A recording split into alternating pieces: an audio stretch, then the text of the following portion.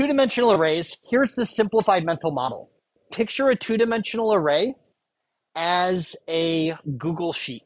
There's a certain number of rows, there's a certain number of columns. Each cell in the Google sheet has a value, okay? Most of the time, that mental model works really well. Next semester, when we come back, we'll be doing a lot more with 2D arrays, and we'll be using 2D arrays to apply filters and transformations on images. Images are just a 2D array of colors, okay? So that's a good mental model that usually is sufficient. However, sometimes we do more sophisticated operations on a two-dimensional array, and we need to appreciate the fact that in reality, there is no such thing as a two-dimensional array in Java. Java doesn't have the concept of a two-dimensional array. Technically, what we're creating in Java is an array of arrays of something. So we can have an array of arrays of ints. We can have an array of arrays of booleans. We can have an array of arrays of turtles, but there's no fundamental like two-dimensional array concept in Java. The syntax for this, and we'll do more when we do some live coding here in a moment, but just a little bit of syntax so when you see this example, it will make sense.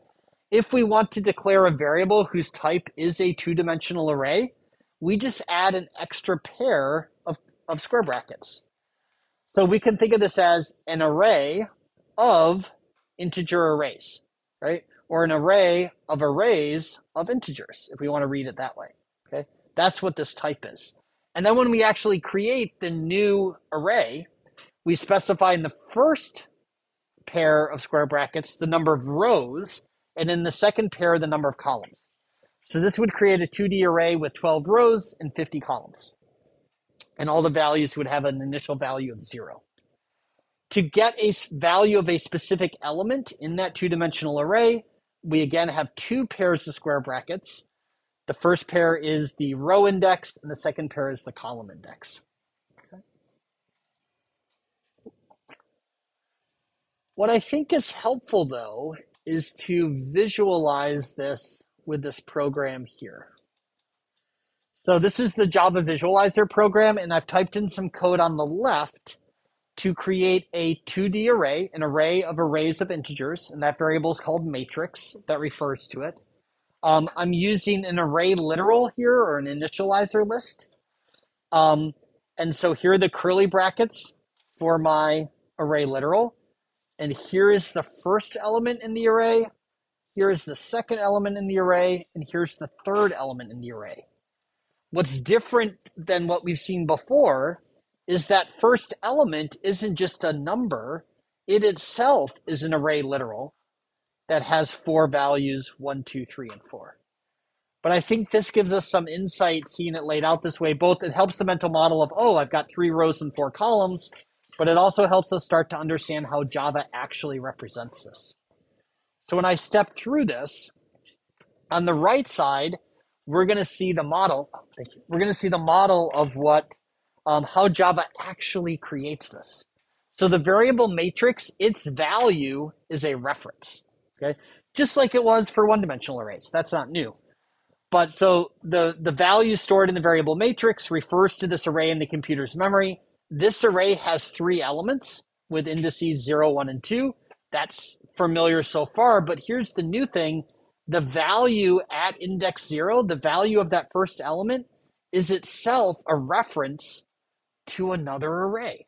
Okay? So that array has 4 elements with the values 1, 2, 3, and 4.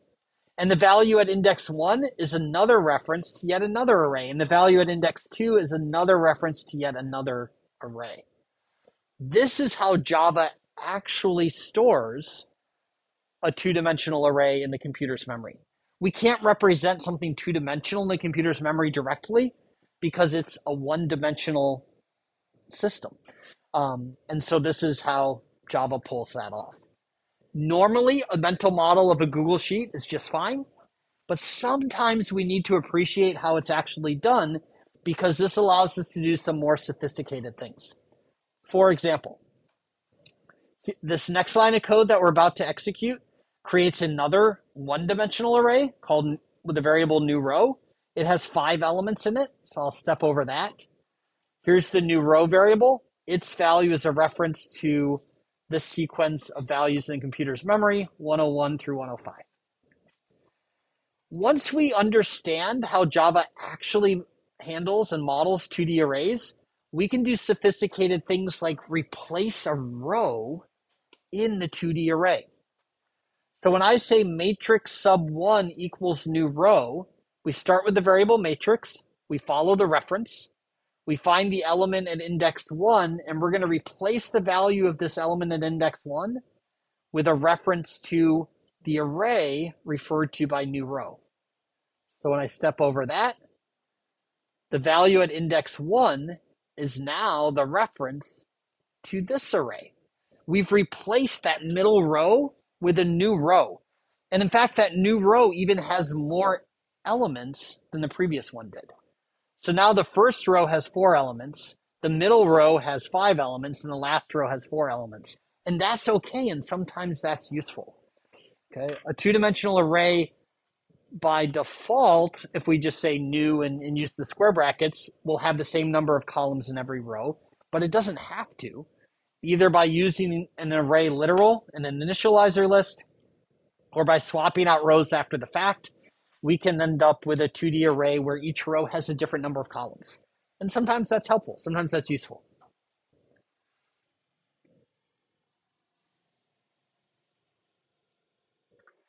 All right.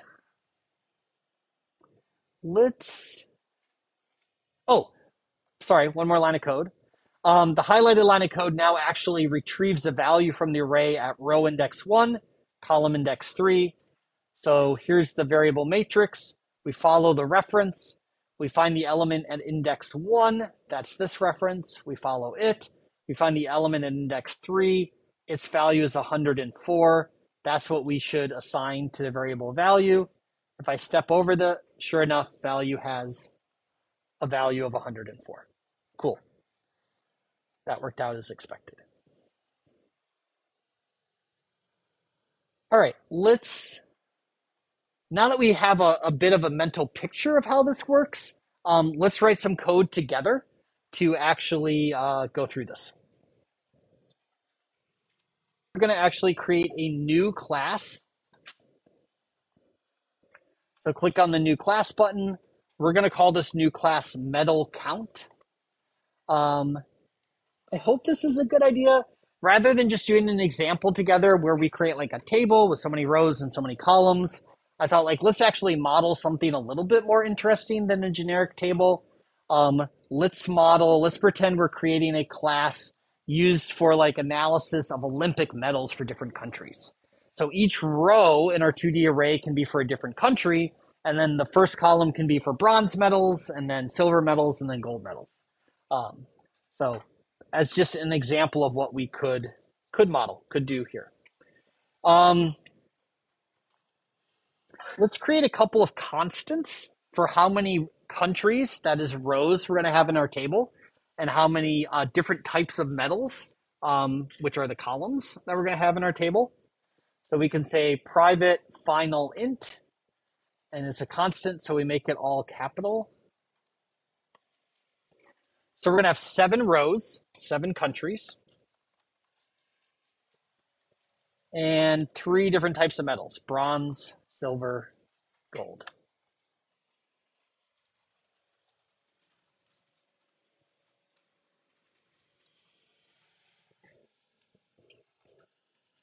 Just like with one-dimensional arrays, there are 2 ways to create a new array. We can either use the square brackets and specify the number of rows and columns and have everything be initialized to 0 or false or null, or we can use an array literal or an initializer list.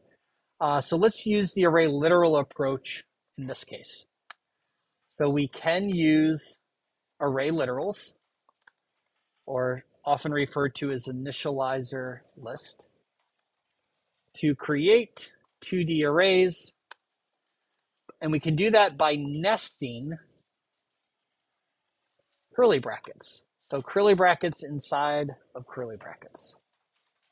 So here's what that would look like. We're going to do this as an instance variable. So our instance variable's visibility will be private. We want an integer.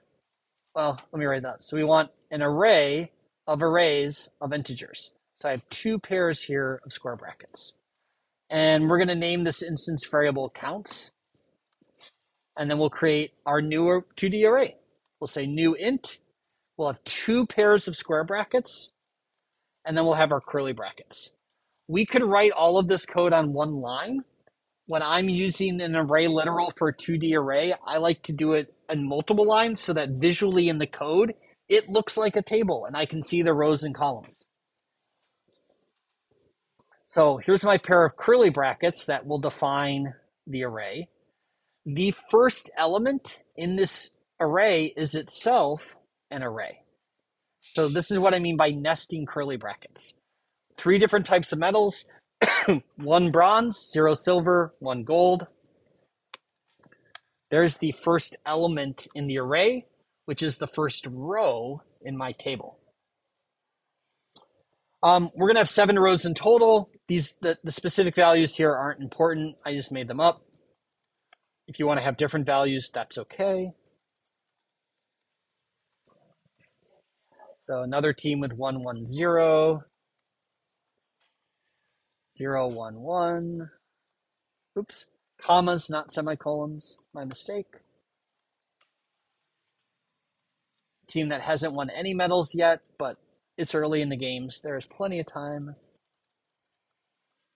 Cool.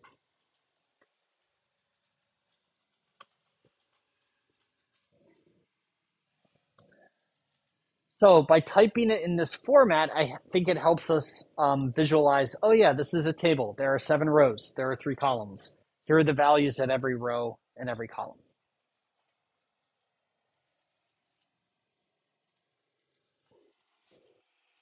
If we know what all the values in our 2D array are in advance, this is a great way to initialize it.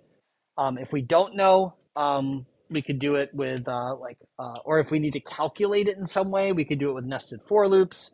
If we have a lot of data, maybe we're reading it from a file, and we do that with nested for loops. Yeah. Not unlike what you just did in the gerrymandering summative lab. So, all right, let's work on the constructor. Let's have a default constructor. We'll get rid of the template code. We don't actually need to do anything in the constructor because we use the array literal here, but I want to at least capture, well, what if we didn't use an array literal? How would we specify the number of rows and columns and have every element initialized to 0? So there is an alternate way to create a 2D array.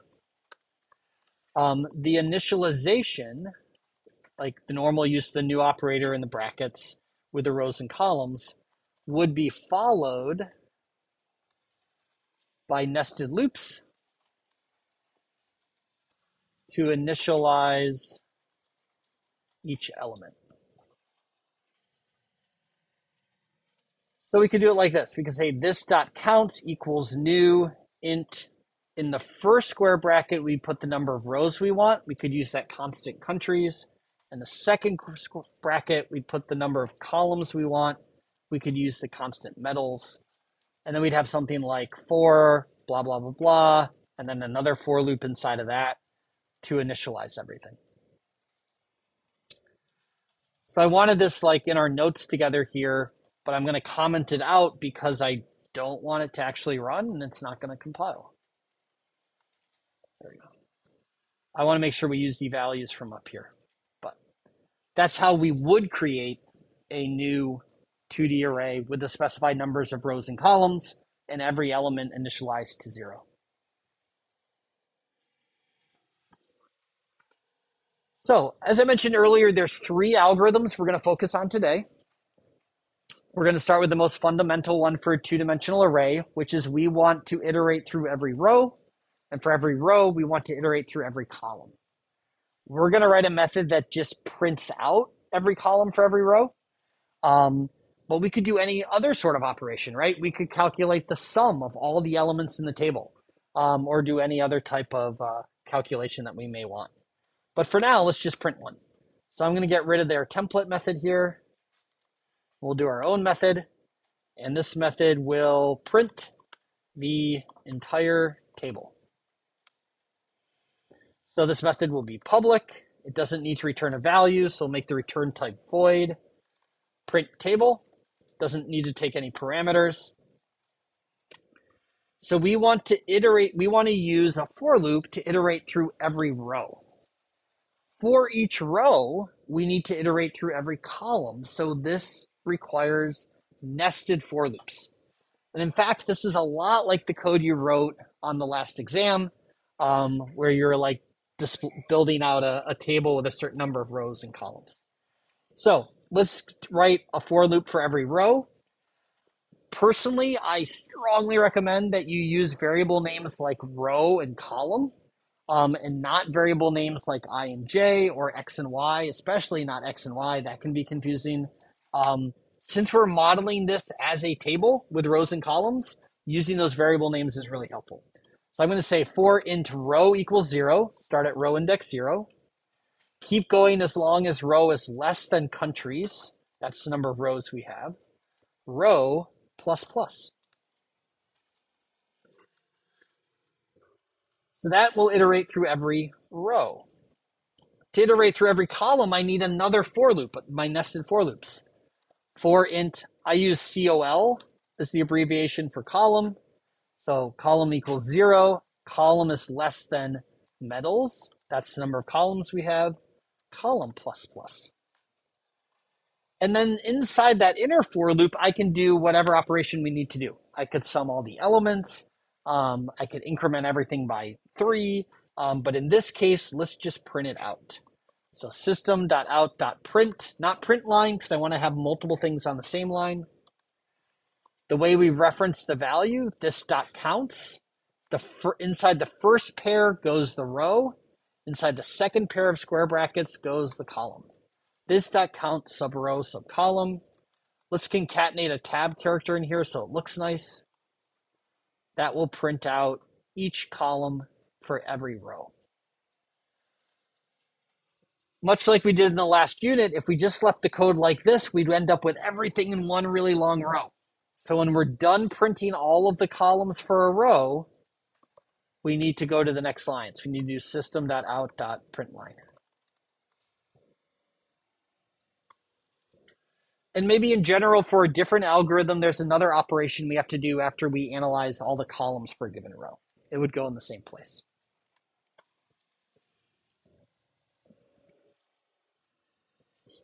This code will work. It's good, but it's not considered great because there's the potential for errors to appear. So let me explain what I mean. Right now I'm using this constant countries, which is fine, and the code's going to run. But imagine later I came back and I decided to delete one of these rows from my 2D array, and I didn't go up here and change countries to 6. This would then result in array index out of bounds exception.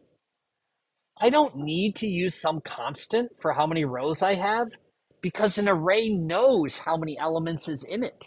I can just ask the array for its length. So I'm going to put a comment in front of this and say it's good, and then I'm going to copy it and paste it here, and we're going to make it better. So rather than using the countries, let's instead say this.counts.length. The length of my 2D array, the length of my array of arrays of integers, is the number of rows. So this.counts.length is the number of rows. And that way, if I change something in my array literal, this code will continue to work.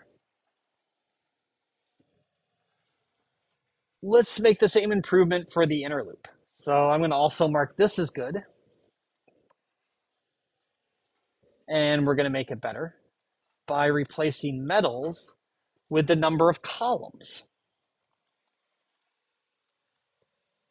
Now this.counts.length is the number of rows. That's not the number of columns.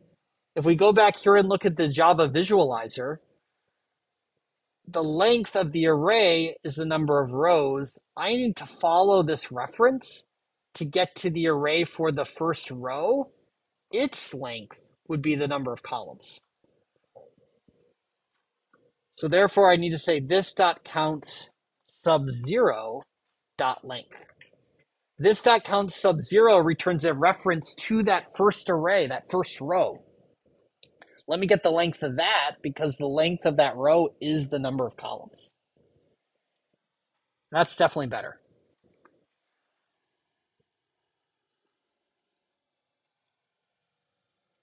I'm making an assumption the way I wrote this code, which in this case is valid, but it might not always be valid. What assumption am I making and why might it not always be valid?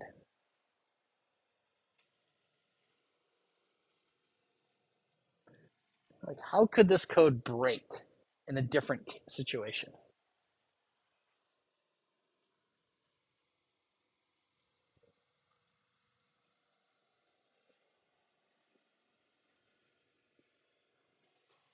Yeah.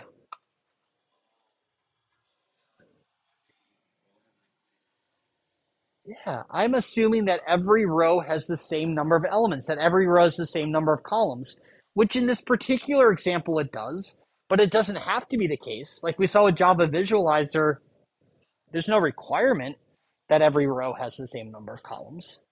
So we're going to comment this better, because it is better, and I'm going to copy it and paste it in, and we're going to make it best.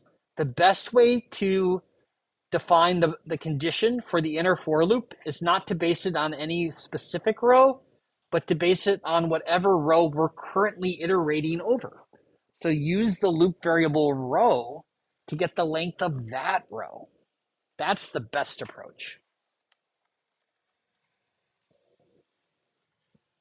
This structure here of nested for loops, you will use over and over and over again, okay? We're certainly going to use it in this unit. When we come back after break, we're going to be using it as we learn about image filters and transformations, because an image is a 2D array of colors. And so we're going to be writing lots of nested loops just like this. So yeah, this will serve as a really good example going forward.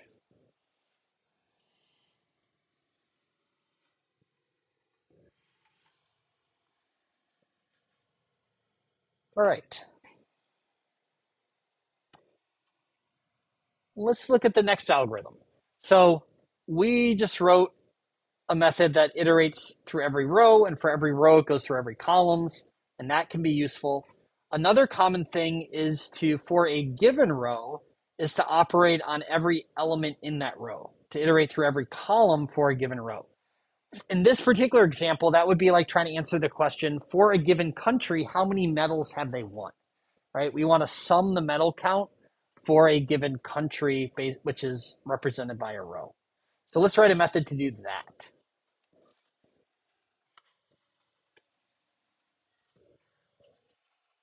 So we want to sum the medals for the specified country index. And by country index, like what we're really talking about here is the specified row. And so we're going to need a parameter. We're going to need to know what is that country index. And that's the index of the country in the table whose medals to sum. And we're going to return a value. And that value will be the sum of medals for the, a little repetitive, for the specified country index. Copy that part. This method will also have a public visibility. It's going to return an integer, which is the sum of medals for just the one country. We'll call this method sum medals for country. And it takes one parameter, which is the country index. That is the row index.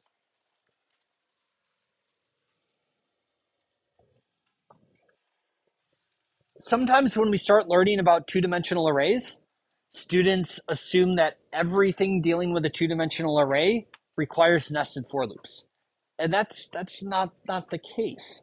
In this particular case, when we want to sum the metals for a country, when we want to sum all the elements in a given row, you've already written that algorithm earlier this week. That's just summing the elements in an array. The only difference here is we have to find the reference to the right array to sum, but the rest of it is the same as you wrote earlier this week. So we still need a local variable sum. We still need a for loop. We don't need nested for loops because we only have to iterate through the elements in one array. In terms of my loop variable here, I still want to be consistent and use the word sum and our row and column. If we're specifying a given row index, that means I need to iterate through and loop through all of the columns in that row. So I'm going to name my loop variable column. I'll initialize it to 0. I'll keep going as long as it is less than this dot counts. And here's where I need to specify the row index, the row, which is country index, and then I can do dot length. Getting this part right is probably the hardest part here, right? We don't want the length of the array counts because that's the number of rows. We need to get a reference to the array at the row index and get the length of that instead, which is the number of columns. Once we've done that, we can simply say this dot sum plus equals this dot counts. What row? Well, the row doesn't change. It's always country index. What column? The column is changing. That's why this is in the for loop. It's column. And then we just return it.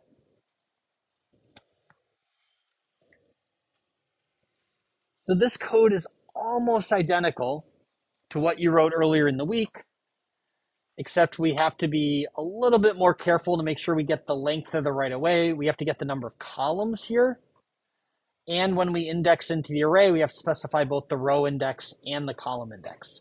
The row index doesn't change. The column index does change.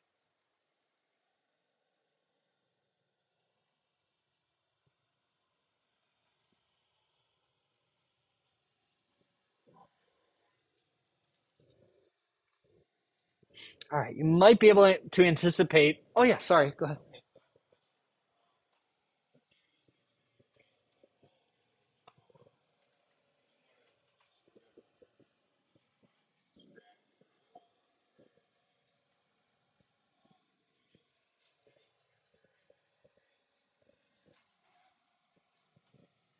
To extract a column? Yeah, not, it's a little more complicated for a column. So if we want to extract a row, that's pretty easy because that row is an array. But for a column, like, yeah, exactly. Because for this column, each of these elements is part of a different array. Yep. And in fact, the third algorithm we're going to write together right now is for a given column to iterate over every row. So in this model, let's say we wanted to know how many silver medals have been awarded so far. We would say, okay, we want column index 1, and we're going to iterate through every row and sum up all those medals. So let's actually do that. We'll do that right now. So let's write our final method for today. This method will sum the medals for the specified medal index. What I mean by medal index is the specified column.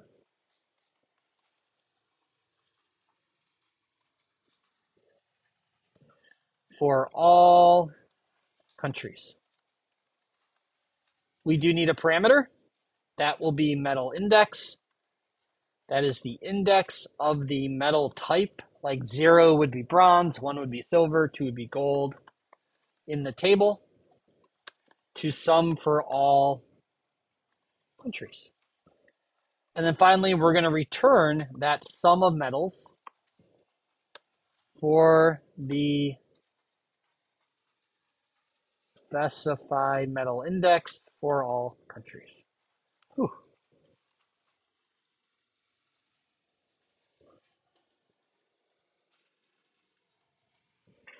The visibility of this method will be public as well. The return type is going to be int because we do need to return that sum.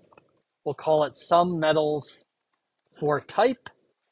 And the parameter we take is the metal index. That's the index of the column. The implementation of this method is almost exactly the same as the previous one. Except in the previous method, the row was fixed and we iterated through all the columns.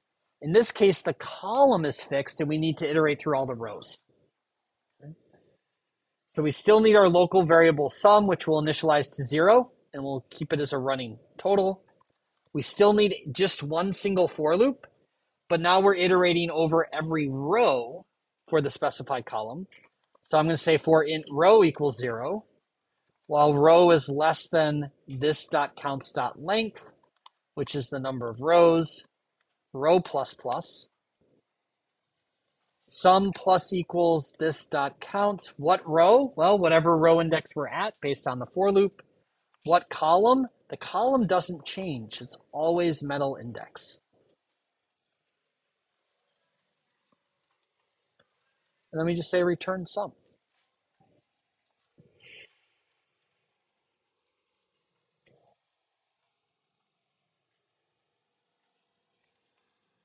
These three algorithms, the first one where we iterate through every row and for every row we hit every column.